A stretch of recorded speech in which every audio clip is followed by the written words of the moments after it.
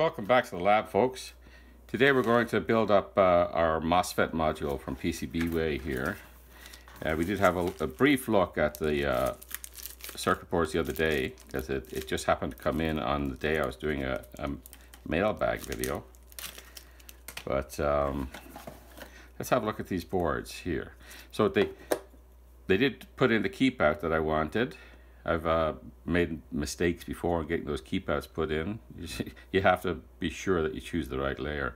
So this will allow the MOSFET to have a better thermal contact with the heatsink I've built into it. So I've built into the heatsink here. It's on both sides of the PCB. Now, for these heatsinks here that that are copper pour on a PCB, it's around about 1 square inch is the point at which you get diminishing return. It's very much diminishing, and about 2 square inches you're done. Going to 4, 5, or 6 square inches doesn't give you any more cooling. But what does is if you use both sides.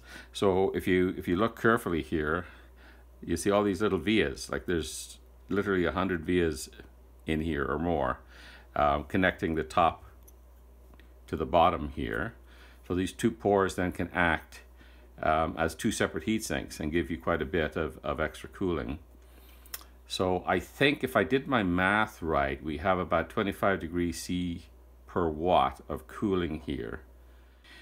And other than that, it's just a very, very simple little board that kind of connects the MOSFET with the optical isolator here. And we have some bias adjustments in order to get the thing set up correctly. Now, I did specify a particular optical isolator that I do have, but I wanted this to work with multiple different MOSFETs and multiple different optical isolators, so that's why I put in these variable resistors here. That way I can build it up according to what I want for the particular application I have. So there it is. Let's get some of these, or one of them anyway, built up, and we'll play around with it. But these are, again, they're really nice boards. I like the red. It's a nice color. So I have all the components here, and I'm going to put it together. Now, another option here is to, if there's not enough heat sinking for your application here, you can always put one of these on it as well, or something like this. I mean, I happen to have these particular ones. I've even cut these in half before because you can use them that way. But we'll see how warm this gets. Well, one of the things we're going to try to control with it is this huge big motor. This is an 18-volt motor from a Jigsaw from Ryobi.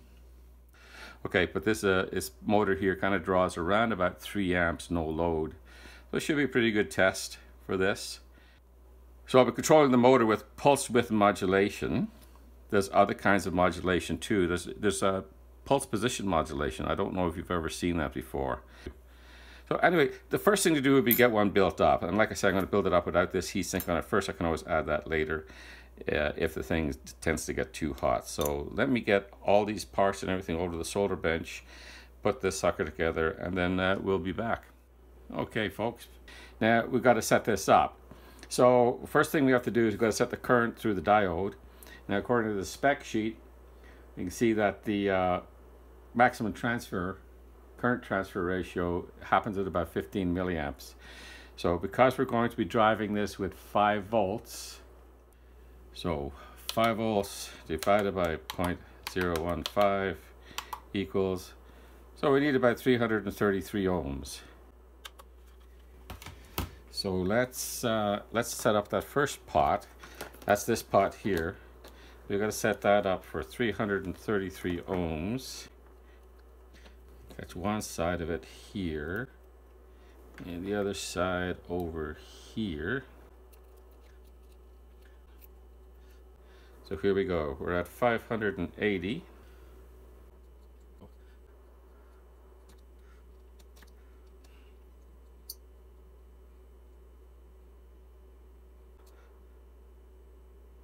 Now you can see why I put these little trim pots in here rather than just trying to calculate something out, because if I wanted to use the same module with a 3.3 volt or a 10 volt logic level, I'd have to adjust this. And if I was to use a different opto isolator or optocoupler that had a different transfer function, then I would have to adjust it to make it work right. And the next adjustment we have to make is this one here, and I'll show you how we're going to do that. We're going to have to put it under load and adjust that one there for the proper pulse width. So we're going to set this up using a pulse width modulation. Okay, we're just going to attach the power on here. I'm going to feed it 18 volts because this is an 18 volt motor here. So I want to set this up for proper operation at 18 volts. I've got the function generator coming in here, and I've got it set for 5 volts peak to peak with a 2.5 volt offset, positive offset, and a 50% duty cycle. So we can get the oscilloscope up. So let's have a look at the signal we're bringing in. All right, so this is the signal side.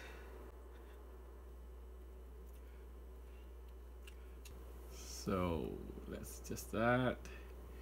We got exactly 50% duty cycle, and that should be appearing here on the diode, but a much reduced voltage. See if I can get that to trigger. So we basically got the 1.4 volts across the red LED in there. And let's see what we're getting out here. We put the power onto it and see what we're getting at the MOSFET.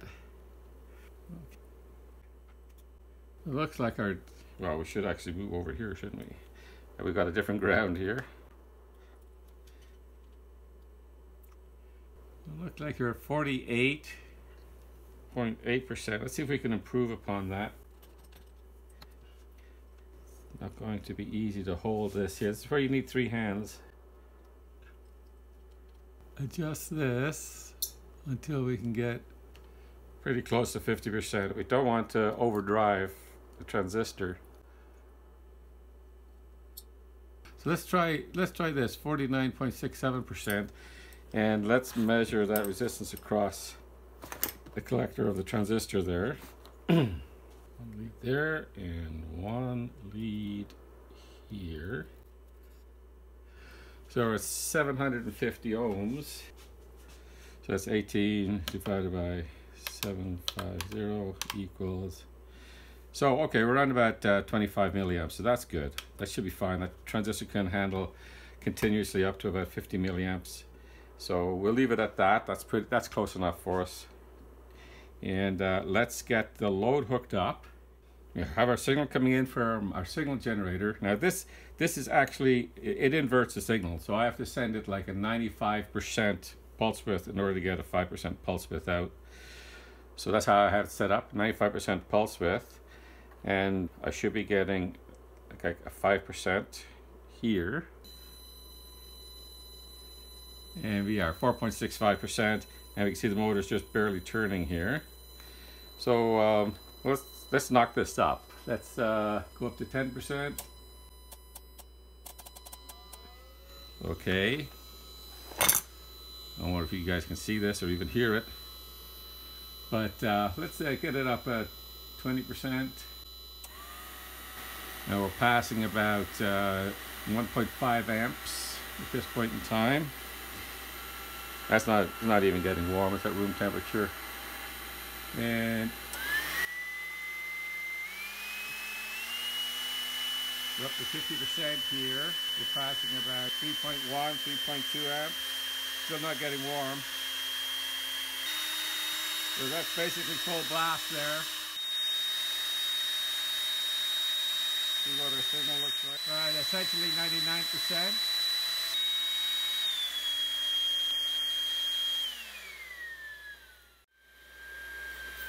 Ooh, that's a strong motor.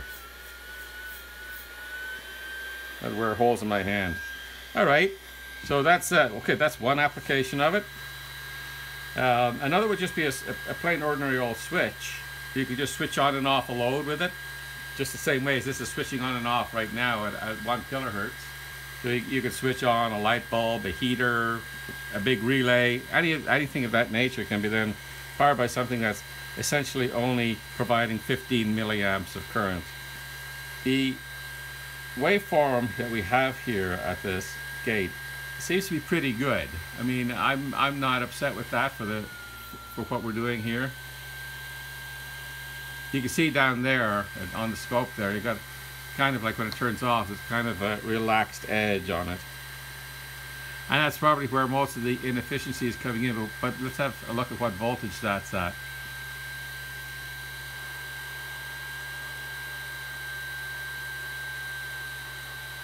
That begins at around about 2.5 volts, which is well below the threshold of this MOSFET. So this MOSFET is turned off at that point. And it's turning on very, very quickly. You can see from the rising edge over here, it's well past that 4.5 volts, which is the threshold voltage, long before it starts to round off. So it's turning on hard, it's turning off hard. But you could use, if you wanted it a little bit better, you could follow up that opto isolator with a MOSFET driver. But unless you're going to drive this at much, much higher frequencies, I wouldn't bother with that at all. And obviously 1 kilohertz is fine for this purpose here. Now I did mention earlier in the video that there's a different kind of modulation, probably maybe that you haven't thought about before, but I found it very useful in the past. So let me kind of set up for that. So I'm going to use my function generator with a fixed pulse width mode, and then I'm just running that through a standard TTL inverter to get the signal I need to drive this. So if you look up at the scope there, you'll see that I have a 100 microsecond pulse coming through, and that's just enough to produce a little vibration in the motor, but not enough to move it. Now what you want to do with this is you want to adjust that pulse width just so the thing moves on each pulse. Right now I've got the frequency set at 10 hertz, so we're going to increase that to 200. Okay, so now we just got movement on it. So I'm going to bring it up a little bit more, maybe to 250 microseconds. So we get good positive movement with every single pulse. So you can see that there.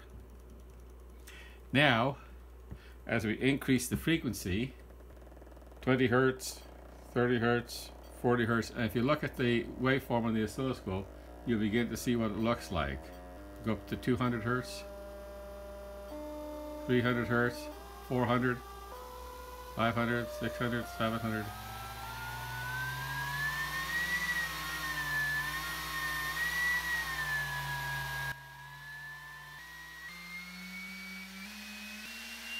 We're at about 50% duty cycle here at 2.1 kilohertz. We're drawing about 2.6 amps.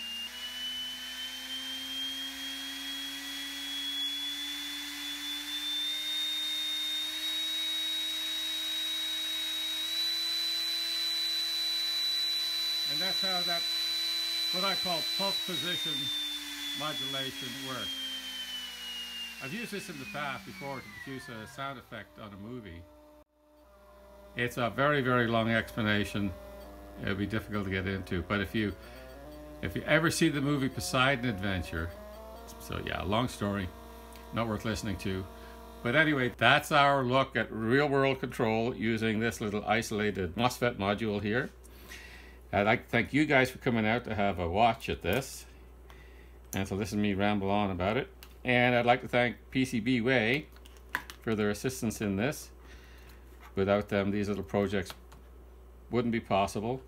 And yeah, I would imagine you could you pump a lot more current through this, even just like this. Like, it doesn't even get warm. Like, it's barely, not even body temperature after passing 4 or 5 amps. So with something like this on it, you could probably take it up to around about 10 amps or so, and beef your heatsink if you want to go even further. But yeah, it's a great little module. You know, don't have any fears about designing your own. You can go through some of the things that I did to make it very versatile. You do use it with different MOSFETs, with different opto-isocouplers, with different voltages going into it, different voltages coming out of it. And it's a dandy little circuit. You could make it a little bit more sophisticated, put some protection into it and stuff like that. I didn't in this case. I just made it as simple as possible. All right, guys, we'll see you in the next video. Thanks a lot. Bye-bye.